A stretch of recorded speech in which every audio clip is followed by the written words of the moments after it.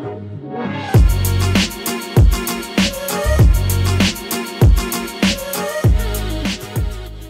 guys, this is the Journal of an Explorer, or the Journal of an Explorer's sister.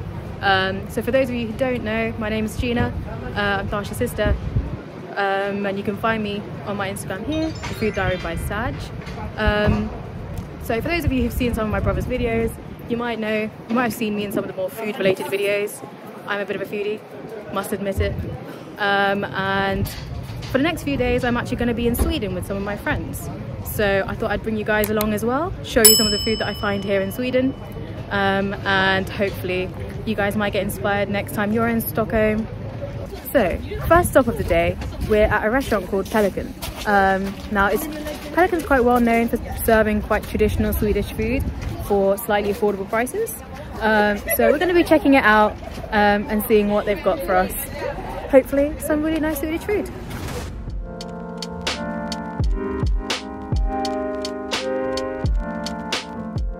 So Pelikan is kind of a classical Swedish restaurant. It's been serving kind of traditional Swedish food since the 17th century, I think it is.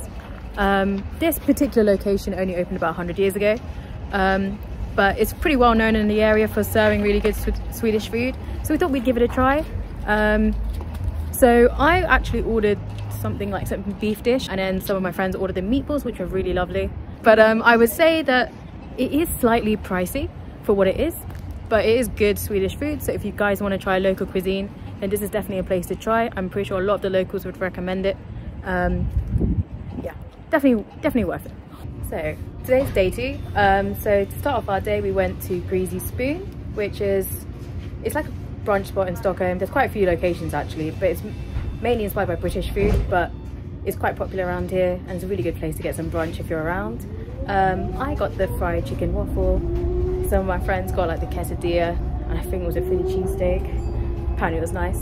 But I quite like the fried chicken. Maybe a little bit too sweet because it had like some honey in it, but otherwise it was quite good and I'd recommend. So we've just stopped over at a cafe in Gamla stan for some fika. Got myself a cinnamon bun and a hot chocolate. So I'm going to enjoy myself some fika. Next up for the day is a place called Meatballs for the People. So it's right behind me there. So as you can guess from the name, it's a place selling meatballs and loads of different varieties of it too. So for those of you who don't know, Sweden's really well known for their meatballs. In fact, like for those of you who love sort of getting food at IKEA, you'll know that the meatballs are quite a specialty there. So ever since I knew I was coming to Sweden, meatballs was definitely one of the things I really wanted to try, and I've heard really great things about Meatballs for the People. So let's have a look at how their meatballs taste and I'll let you know.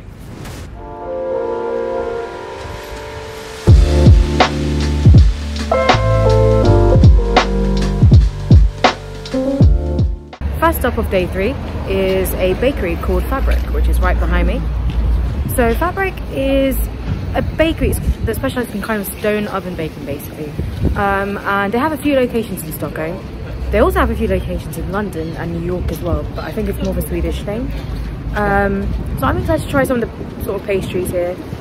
One thing I'm really looking to try is the cinnamon bun. So I did have the cinnamon bun yesterday as well, which I really liked, so I might get it again. It's something called the cannelbulle, which is really, I might be saying that wrong, but it's quite well known around here. So we might have a go at trying the one here, or we might try something different. We went to Fabrique and I got myself the cinnamon bun that I was talking about, which is quite well known around here. I thought it was really nice, I really liked it. I did mention I had the cinnamon bun yesterday as well at the other cafe, and I think this one was a lot nicer in my opinion. So we stopped by Max, which it's kind of like a Swedish version of, it's a Swedish fast food restaurant basically, and there's like a whole chain of them around here. I went for the sort of the barbecue chicken meal. I really liked it. So we're now at Östermalm Saluhall, which is a food market in Stockholm. This food market opened in 1888, so it has been around for a while. Now this food market is apparently named the world's 7th best food market. I mean, even Jamie Oliver has apparently claimed that this is actually one of his favourite food markets. So we're inside the food hall now. There's a lot of food sort of markets and stores in here, a lot of fresh ingredients. You can also buy loads of sweet treats, and there's also a few restaurants in here as well, which is nice. I've just bought myself a few little goodies to take home for my family. So we got ourselves the chocolate biscuit, you can see in the back there. It's like a Swedish chocolate meringue biscuit. It looked really nice, so I thought I'd try it, and it was relatively affordable, so I thought I'd go for it, nice and cheap. But yeah, definitely worth coming to have a look at. There's loads of little nibbly bits that you can buy, but you can also come here for a proper meal if you really wanted to as well. And for locals or people who are staying here for a while, good place to get fresh ingredients, fresh local ingredients as well.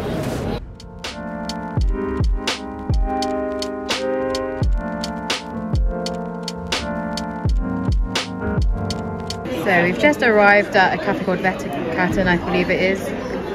Going to be trying something called semla, which is a Swedish custard bun. I've also got that with some hot chocolate, turn it into a little bit of a fika as well.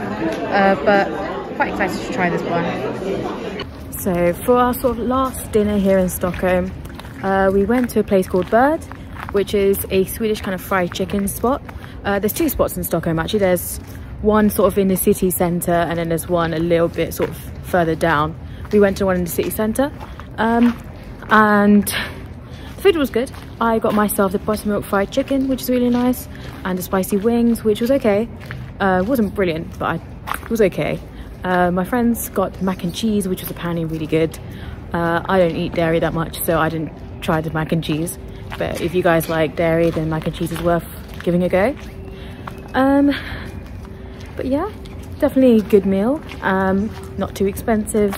They're kind of more like small plates rather than big kind of heavy meals, which is quite nice. But definitely recommend. It's a good place to try out if you love chicken.